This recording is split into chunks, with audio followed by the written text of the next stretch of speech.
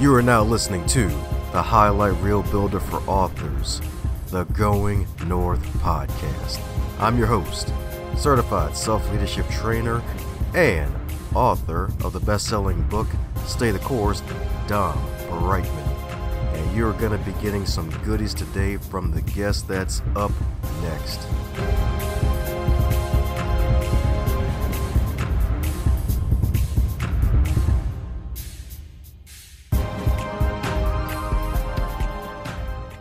And today on the highlight reel builder for authors known as the Going North podcast, I got to thank my good buddy all the way out in the land of Canada, for those who speak Ebonics, but properly known as the wonderful country of Canada, for hooking me up with another wonderful, super special, awesome human from the Creative Edge publicity crew, baby. Because this guy right here, my goodness, folks, this guy right here, half Norwegian. My man is half Norwegian, folks. Canadian born, English raised, and living on an island all the way out in Canada as well. Not only is he an actor, he's also an author and a rune reader. My goodness. And even better, he's even doing full-time audiobook narration. So my friends, if you're looking to get a good, sexy voice behind the voice of your book, you need to pull up a chair and find this man and check out his stuff in the show notes after listening to this wonderful episode. So let's give it up for the one, the only, CH himself, not Chapter, but Chris Humphreys. How you doing today, sir? I'm doing so well, though I feel I should lower my voice about an octave to give you the real full sort of sexy growl, if people are going to be listening for that.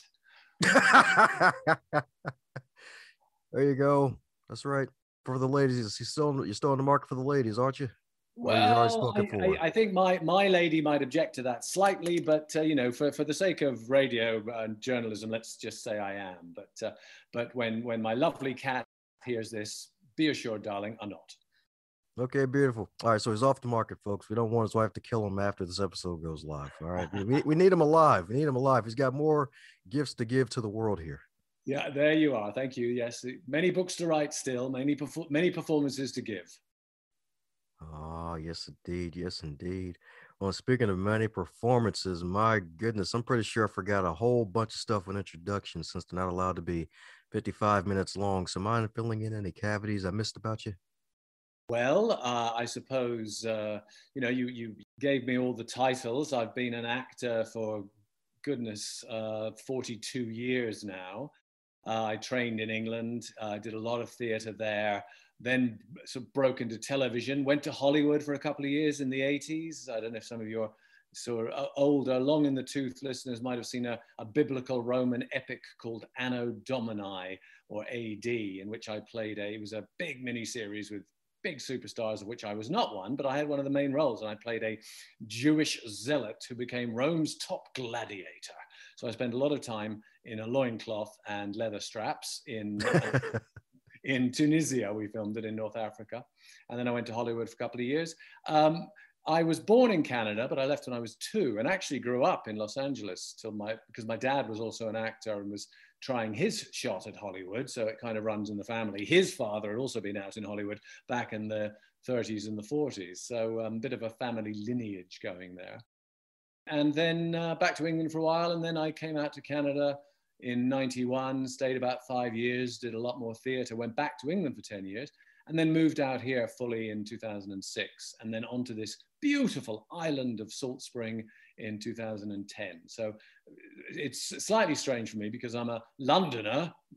God help us, Governor. I'm a Londoner, born and bred I am. Well, not born, but bred at least. But now I live on an island in British Columbia, which sometimes surprises me, but suits what I mainly do now, because though I'm still an actor, you know, I'm still doing the odd bit of theatre and stuff, I'm mainly writing and, as you said in your intro, audiobook narrating. So there's you know, it's and particularly now, of course, your listeners will be more than aware of the situation the world is in right now. It was a pretty good switch for me to be able to start recording other people's books from what is effectively a duvet fort in my hut.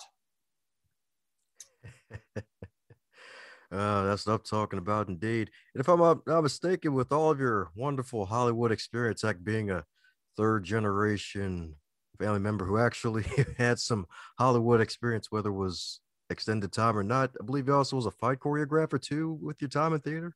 This is true. This is true. I did quite a lot of that, mainly in Canada, actually, back in the day. When I came to Canada in '91, it wasn't nearly as organized as it was in England. So an interloper like me could step in and do some choreography, which I'll level with you, Dom. I became an actor so I could jump around with bladed weaponry. That was I wanted to be Zorro. I wanted to be D'Artagnan. I ended up doing quite a lot of that. And so it was a fairly natural progression to choreograph fights as well. And in my novels, there's quite a lot of that sort of thing goes on as well, because I'm passionate about swordplay, and my novels often, but not always, reflect that. There's often a bit of unsheathed blade in my books.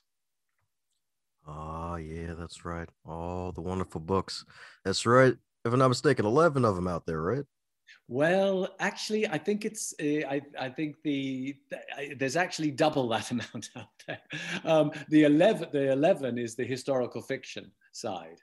Then there's another 9, which are my fantasy side, which I think is probably what we're going to talk about a bit more today. I write fantasy as Chris Humphreys. I write historical fiction as C.C. Humphreys, and I've also it gets up to 22 because I've written a couple of novels which haven't been published yet, one of which is a modern day thriller. So, I'm pretty varied, but yeah, in total, it's right now I'm working on my 23rd novel. So, which seems madness to me, because I only started writing novels 23 years ago. So that's really one a year, right? So it's kind of crazy.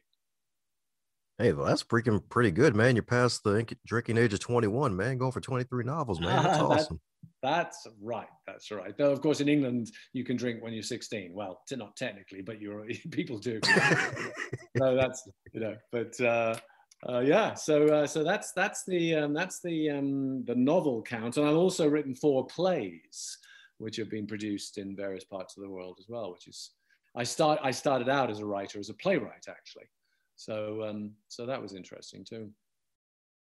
My goodness, my goodness. So with all this love of writing, so where do you think it really came from? Was it just the reading of novels when you're a little boy, or was it something else that just sparked the love of writing and pulling out? You probably pulled out a quill, I imagine. I'm pretty sure you pulled out a quill at least once. Yes, I've been known to wield a quill once in a while, but no, it's the love of it. Yes, I actually, Dom, I don't, because of all the different ways I tell stories, I don't really define myself as one thing these days. I just call myself storyteller.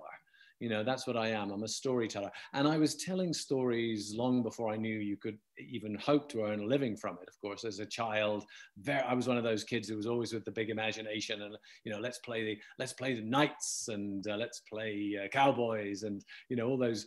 I was the one organizing my friends wherever I lived, initially in Los Angeles, to play all these imaginative games. And we didn't have screens in my day, Dom. We didn't have. We were outside pretending. That's what we did. So the storytelling came from there. Then, yes, indeed, I did read a lot as a kid, and again gravitated very much towards the adventure stories, the historical fiction stories, particularly. Loved all that stuff. And then I wasn't going to be an actor at all, actually. My mother was dead set against it. She wasn't an actor, and her father was, and her husband was, and her mother was. And so she didn't want her little son to be one. But and I didn't know what I wanted to do, so I was about 17, and then I got cast in the lead in the school play, and of course all those genes kicked in, and suddenly I thought, oh, hello, this is what I'm going to do.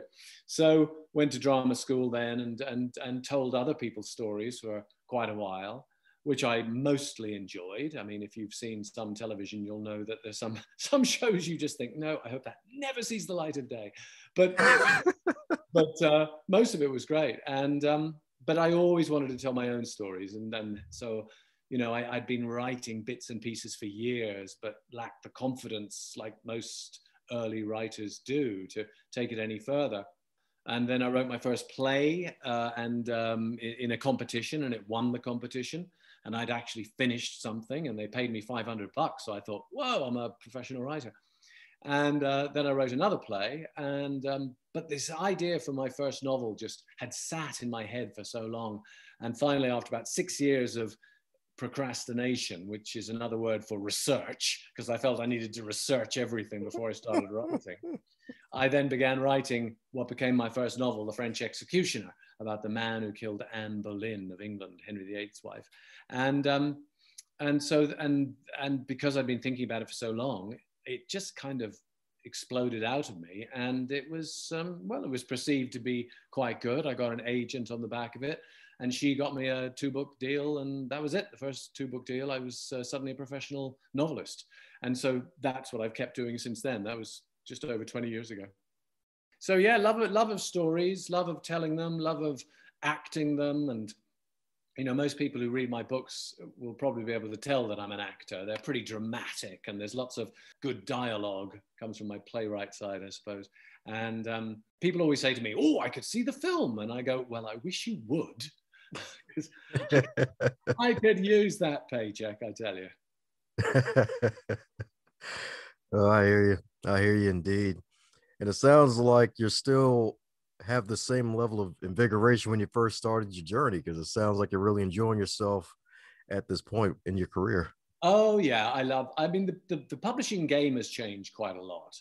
You know, I was on the gravy train for a while, in that they were paying me, you know, I wasn't taking 6-figure advances home like some of the big boys or girls, but I was certainly getting a living wage advance every year. You know, I could pay my debts, I could live for a year. It was all quite nice.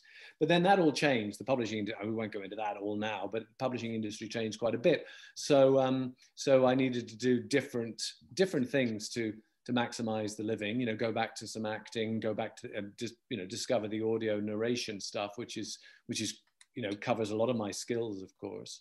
But also I started what they call indie publishing. You know, so I'm now that term, the hybrid author, in that I'm writing a high epic fantasy for one of the biggest houses, one of the best known houses in the world, Gollancz, which is a big fantasy house, part of Hachette in the UK.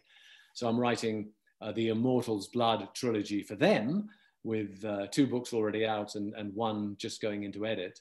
But then also I'd already written some fantasy for Knopf in New York, another great publisher. And then you know, they did okay when they came out, but then I got the rights back to those books and decided to write a third, because there were 2, The Hunt of the Unicorn, The Hunt of the Dragon, and then I wrote The Hunt of the Shapeshifters, and recently brought them out myself under the banner The Tapestry trilogy. So that's again a fantasy series with a young woman from Manhattan who is summoned by a unicorn through the amazing Tapestry trilogies, which are in the Cloisters Museum in New York, not too far from where you are, I suppose.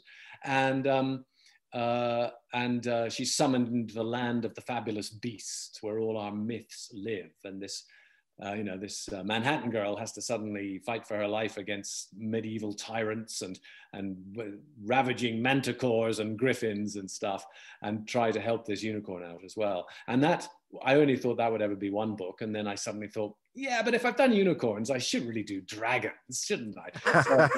So I wrote Hunt of the Dragon, which turned out really well. And then finally I thought, well, you know, their story is not over yet. I want to get back to these characters. And so I came up with the idea, when I read that certain dragons, particularly in the Eastern dragons, had the ability to shape shift, i.e. they could take on other animals or even human guise for a little while. I thought, aha, shape-shifting serial killer dragons. That sounds good. So I wrote The Hunt of the Shapeshifters to conclude that trilogy. So yeah, as you say, still enthusiastic about stories. I love them. Oh yeah, that's what I'm talking about indeed. That's what I'm talking about indeed. So acting and creativity seems to run in the family genes, baby, and he's got all these wonderful talents. So what's probably the biggest thing that's been helping you with the whole pivot that you had to make last year into the voiceover work, having to take your theater experience and put it toward the voiceover work? Well, I suppose it was overcoming my technophobia, You know, there was, I thought, well, you know, I was so used to being the gig actor, you know, just brought in to do the gig, that I didn't worry about the tech so much.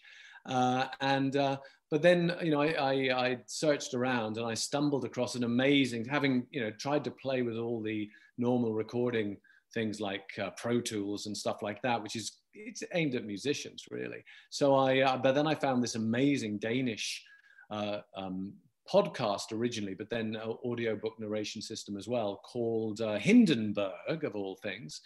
And it was so straightforward to use. And, you know, then one or two other things I had to master there. And then I just, you know, you know, in the old fashioned sense of the word, I hung up my shingle, my electronic shingle. I started saying, well, look, you know, I'm available. And you know, touch wood, I have as much work as I could possibly want. I have people coming to me quite often, and the only sad thing is I have to turn so many of them down because you know, I have work now for this year. If I want, I could do more, but then I wouldn't write. So I've got to balance, you know, the writing of my books, which is my really primary love these days, with the, you know, the earning my daily bread. So but it's great. They do sort of balance each other out. And I'm just, having had a lot of stuff on with the launch of the Tapestry trilogy and doing a lot of interviews and things like that, I'm just getting to a point in the schedule where now I wake up first thing in the morning, you know, big vat of coffee, dive in, write for 2 or 3 hours, then go to my hut and record for 2 or 3 hours. And that's sort of the day working itself out. Well, now I know how you're able to do all of that. The vat of coffee. Alrighty. The 2 vats of coffee. Lots of caffeine. Yeah. In fact, I'm starting to crave one around about now. So, yeah, I don't blame it, because I did my first audiobook project at the end of last year, and I was like, oh man, wow, even with all this public speaking experience, it's kind of a little arduous journey here as a novice. It's like a lot of energy is required, a lot of preparation. Well, good for you for getting into it. You've got a good voice, so I'm sure that's worked out well for you. It's I'm lucky because I've always been a very good sight reader. So, you know, I can read the stuff. And the great thing is, of course, what I'm learning more and more, you make a mistake, you go back and correct it rather than worry about it, right? So. Oh, yes, indeed. Yes, indeed. So if I'm not mistaken, you have this new magical series, the Tapestry series, man. My goodness, congratulations. Thank you so much. Yes, very exciting. I'm enjoying that, getting out there. They're quite lovely stories. They're adventurous. They're funny. I mean, it's great to deal with mythology. You know, like the mythology of the unicorn, which is what really intrigued me to it to begin with. But then, you know, work it in kind of like a lot of the great stories I loved, like the stories from Narnia. You know, The Lion, the Witch, and the Wardrobe. That idea of, you know, present day people from our world getting drawn into a magical world. So that's you know, that's and having to cope with things that are beyond their ken, literally, you know. So that's exciting. And the other, but then the other series, the high epic fantasy, is completely made up. You know, that's the one that's you know, I've had to invent a whole world, or in this case, actually 4 different worlds, because they all cohabit on the same planet, but 3 of them don't know about any of the others, and 1 knows about them all and is coming to take them. So that's fun as well. That's been an interesting journey, because that series is about immortality, really, and about how it sort of has a resonance with our world, because it's kind of about the 1%. You know, in this case, the 1% are not super rich, though actually a lot of them are, because they are immortals, and they rule the world to suit themselves. But it's what happens when resentment builds up enough against that, you know. And so it's an interesting piece, and it's not, you know, I mean, there are epic battles, and there's love, and there's you know, all you know, major ingredients that you might find in obviously things like Game of Thrones or stuff like that. Treachery and betrayal and heroism and cowardice and all those things. But there aren't any, there's not sort of magic in the Harry Potter sense. There's not witchcraft, there's not conjuration, there's ritual and possession actually is a key thing, where some of the immortals can possess other humans, literally take over their body, while other immortals who are more sort of Viking-like, they can take over animals. So that's quite interesting as well, to play with all that. Oh, yes, indeed. Definitely sounds interesting too, especially with the dragons and the unicorns. Any other mythical beasts you think you might tackle or that might be a Oh big no, there's focus? actually in Goloth, in the Tapestry trilogy, there's all our myths are there. So there's a great sequence with the griffin, a couple in both in the first two books anyway. There's griffins that hunting the griffin to start with, and then the griffin attack. There's the manticores, which are really cool because they're like, they've got almost a human face, except they've got triple jaws and a tail with like a lion's tail, but with a ball of barbs on the end that they fire poison barbs at people. They're quite cool. There's the cockatrice, who of course can freeze you and kill you with a look almost.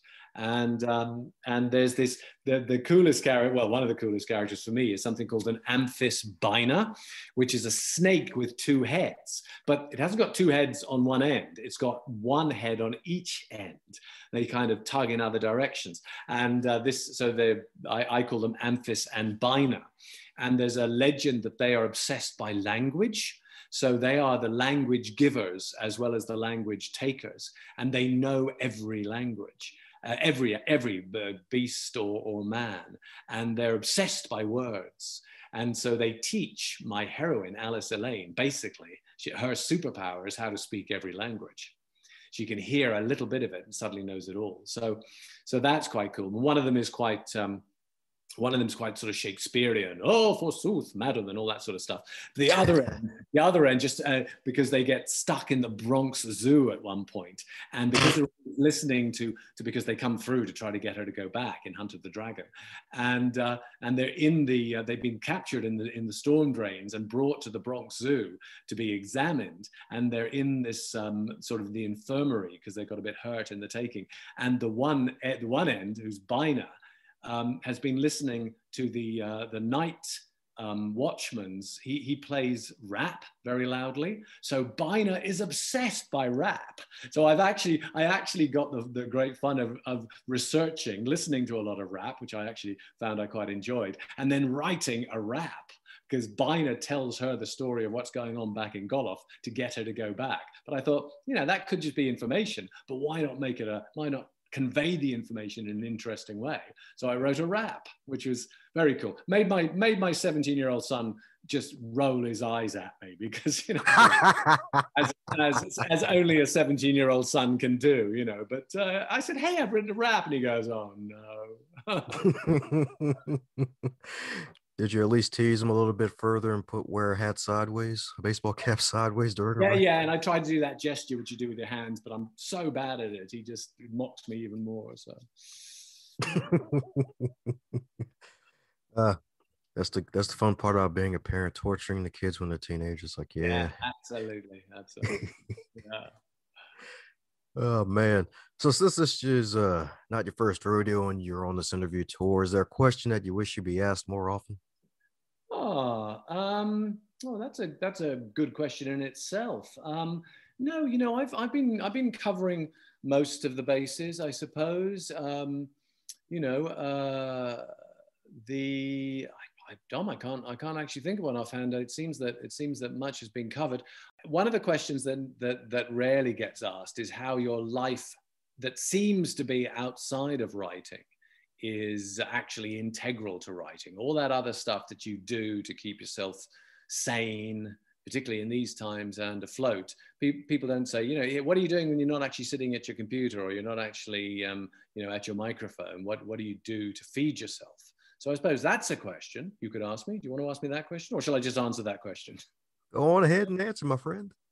I think health, both physical and mental, is so important in anything we do. And I think particularly in the tough situation we find ourselves in the world right now, I know there's a huge uptick in mental health problems and all the different ways people find to address those. So, no, I'm so fortunate to live where I do and to make a living doing what I do. So I'm not in any way comparing myself to people who are in a much, much worse position.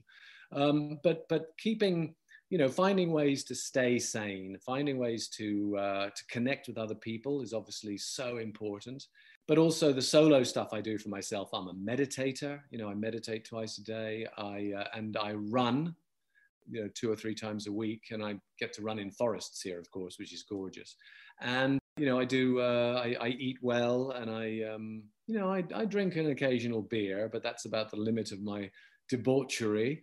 And I do some Tai Chi as well. So, anything. I just believe that everything I do, it's I suppose I hope it doesn't sound too pretentious, but it's a bit like being an athlete, I suppose, in that you've got to keep training.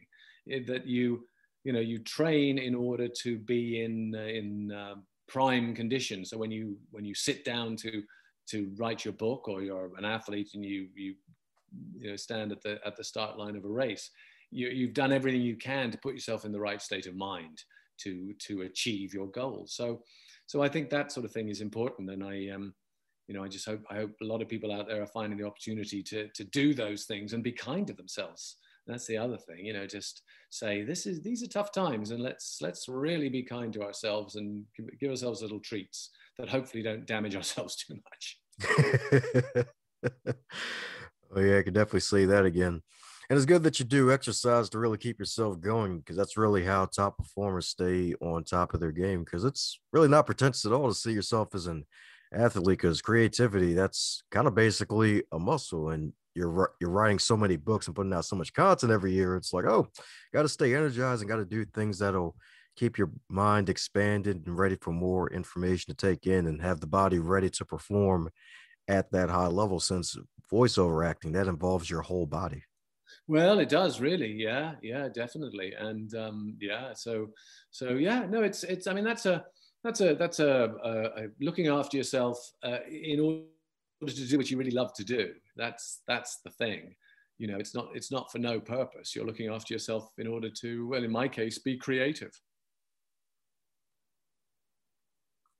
That's right. Creative Chris, baby. That's right. The Triple C himself, baby. That's me.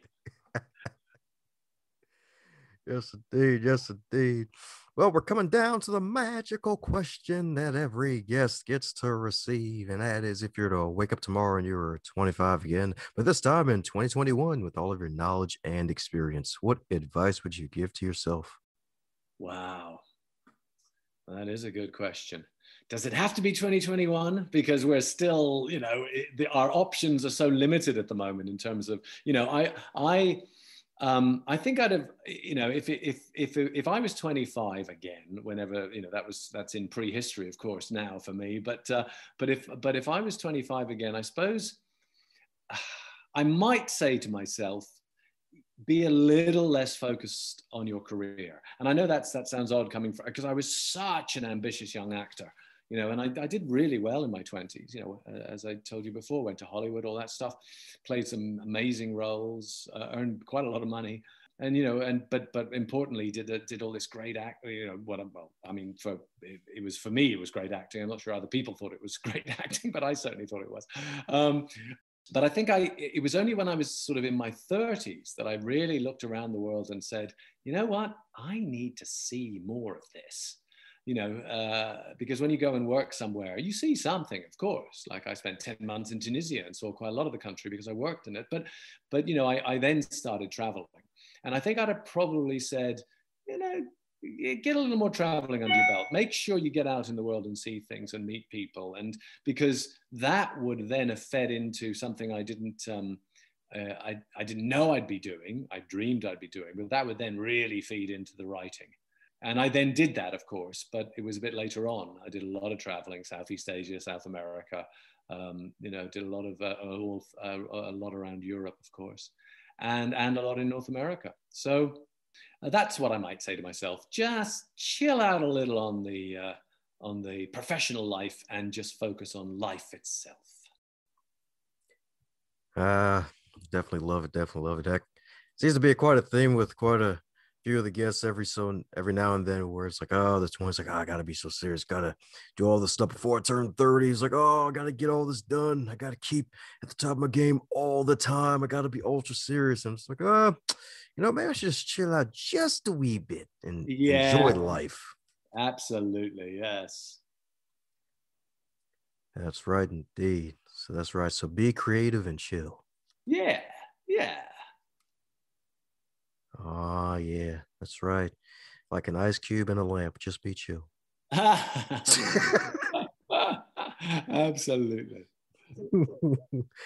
uh, so for those who want to chill out and read all 20, well, I'm going to say 23 since 23 will be out probably by the end of this year, of your books and all the wonderful stuff that you'll be doing in the future, what's the best way for folks to keep up with you?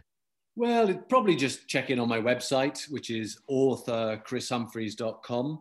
It's a fairly new website. And so, all the books are listed there, and there are links if you want to have a look at them.